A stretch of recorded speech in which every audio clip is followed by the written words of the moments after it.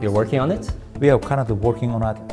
Hopefully, within a short period of time, such a good news will come. Well, Azerbaijan granted Chinese citizens a visa upon arrival, and there are direct flights opening from Beijing to Baku. Anything you want to say to the Chinese viewers watching this program, why they should go to Baku, why they should go to Azerbaijan as their next tourist destination?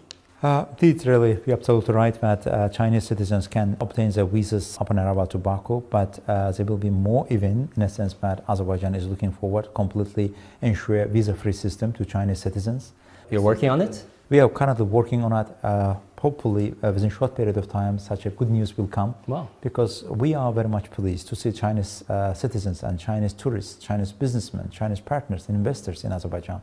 Again, there is a historical linkage between our countries and Chinese tourists, and it's also part of the people-to-people contact. We also see it as part of the global development initiative that China has put forward. It's also part of the BRI concept. BRI, first of all, it's also about the people-to-people contacts, and tourism is one of the key components of that.